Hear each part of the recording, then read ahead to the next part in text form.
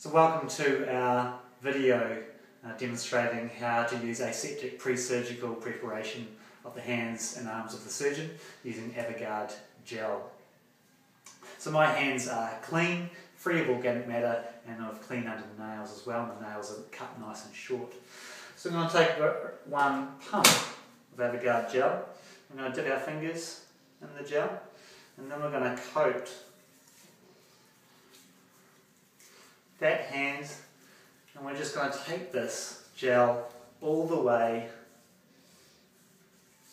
up our arms so that our arms are fully covered with the gel. We'll do the same on the other side. And do our fingers, make sure that our hands are covered. I'm going to take this gel again all the way, making sure that our arms are nicely covered with the gel. We're going to take one more pump, and we're going to cover our hands, and then we're going to do our palms. Our palms, we're going to do our thumbs.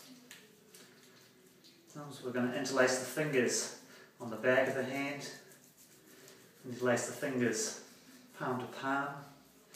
We'll do the back of the fingers, and we'll come down and do our wrists. And then when the gel is fully dry, we are ready to gown.